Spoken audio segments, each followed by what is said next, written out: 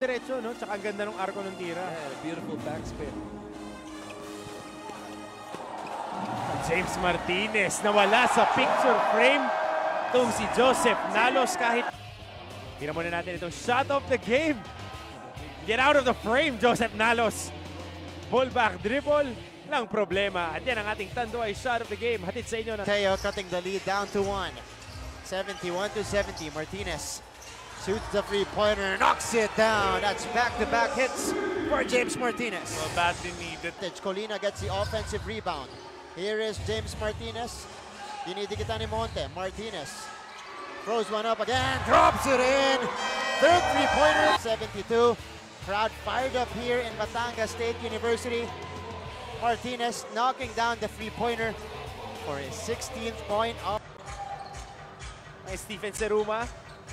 James Martinez, tahimik pa rin dito sa ating laro.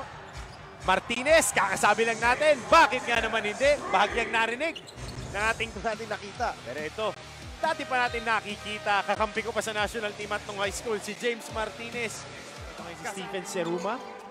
Pasa kay James Martinez, muntik na maubusan ng espasyo. James goes baseline, use that teardrop. Pasok yung tira ni James Martinez.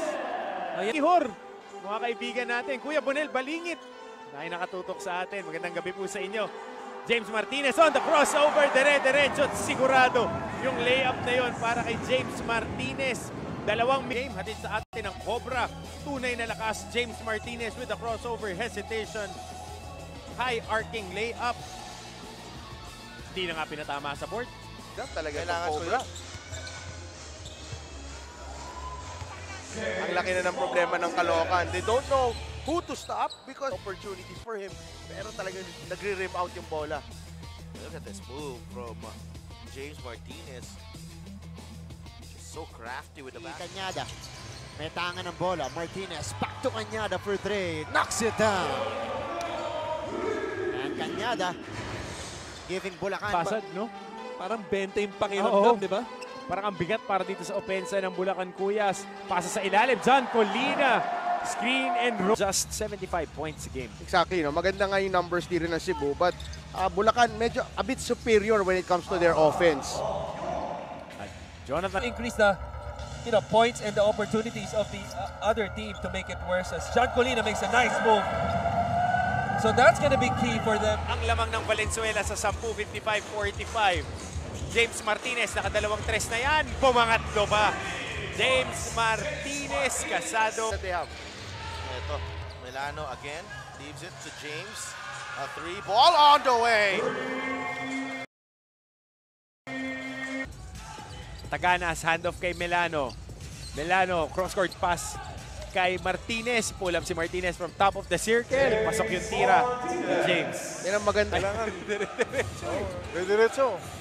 Sa diin lang ng din, veterano naman to. Ilang kampyonato na rin na nakuha. Pero James Martinez, dalawang sunod. Of plays para naman sa Zamboanga. Yung lamang nila ay dahil naiikot yung bola ng maayos for the presence of extra pass. Nandun din ang open basket pero kailangan magawa ng maayos ang play. Ito, siguradong sigurado. Kargado yung pasa. Basic na basic para kay Shaq Taganas. Papunta kay James Martinez.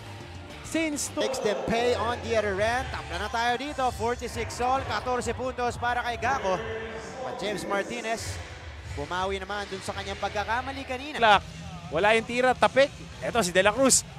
Nag-cramps kanina, pinasa kay James Martinez at nahulog yung tira na yun. Again, the ball has to go through. At Chris Bitoon.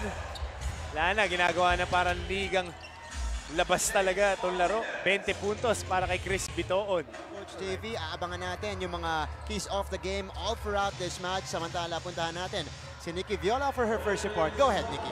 Para sa Pasig Pirates, magandang pangitain daw na kumpleto. Yun, champion. Sino yung gumawa ng Pancit Marikina? Wow, sarap nun. Yun. James Martinez, nagawa ng paraan yan.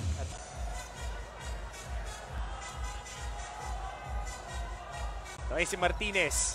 Single high screen coming from Escocio. Martinez running shot off the glass. And the banker goes in for James Martinez. Sigurado para sa tres. Kasado sigurado para kay Richard Albo. Ganda din ang laro ni Albo. Pero sagutan tayo ng tres. James Martinez naman ng dalawang tao. Ito na ang Bulacan. Nagmamadali si Martinez. Extra pass kay Escocio. Creating contact and taking that basket. Dire-diretso na ang pag-push ng puntos. Yun nga, no, mahirap para sa Caloocan ang sitwasyon nila because isa lang big man nila, but Sarangay has done enough here as JC Balion gets the first basket. Bulacan naman, well, number one. Escocio at 33%, their best shooter, 3-point shooter on the team. At ito na, sabi mo nga, big guy. Unang tumira ng 3 shot Taganas. Bakit hindi? Of the Caloocan Supremos. Martinez, the kick out, Taganas has to put it up. Pasok yan! Pamatay sunog. Itong 3 points. At second chance scoring nga dyan, medyo mababa. Mababa din yung offensive rebounding nila, pero maganda yung field goal shooting naman talaga nila. Kaya nakabawi din. Melano para sa 3. Check nagawan dito. At Jason Melano nakakarami na rin sa fast break. Cañada's hurt. Jerry Cañada dito. Kaya tumatakbo si Diputado sa gilid na Leon. Oh, mintis yung layup, pero wala pa rin problema dito. James Martinez para sa 3. Bakit hindi? Sigawan ng ating mga fans dito sa loob ng Bulacan Capital Gym. Ngayon, dala ng awa, pero nice shot there. He's doing well right now in his perimeter shots. Itong si Jerwin Gako. Martinez knocking it down from downtown. Couldn't get it to go. Pedrosa fighting for the rebound with Taganas who saves it to Cañada. Ahead to Martinez. Step back 3. Pasok yan! Buena. Bulacan. Cañada finding his backcourt partner. James Martinez, a dead shot from beyond the arc. 12-point lead for Bulacan. Exactly, no? Pintura natin, shaded area dahil they are going painting tonight. James Martinez para sa 3. Kasado at sigurado. Again, Martinez on the curl. Stepping into the shot. And getting a basket. Itong si James Martinez, Colina at Martinez na mayagpag dito sa third quarter. Balik na naman ang Pasig Pirates dito sa ating laro. Over 2 minutes gone. Martinez on the hesitation, breaks away. On a move by James Martinez. Roma. At sabi mo nga, playing smart, yung total field goal percentage na isa sa mga strengths nila, Coach Putit. Number 5 sila sa ating liga. Almost 42 a game. Ipasok naman natin sa laro ang keys to the game of Late to take away the angle. Eto na naman. Kanino na naman napunta yung outlet pass? Ay James Martinez. Magkadikit yung puso niyang dalawang mama. Overcooks that shot. Taganas para sa rebound. Hindi ko na uulitin. Hindi po instant replay yan. Yung dalawang Getting into the lane, unfortunately for Caloocan, it's a miss. On the other end, it's James Martinez with the finish. Double block ito for De La Cruz kicks it out. Taganas. Binigay kay James Martinez. Good line on the 3 and he knocks that one down. para kay Macaloni. Pero activehan si John Colina. Natapik yung bola. James Martinez ngayon. Nangursunada ng 3. Bakit hindi? James Martinez.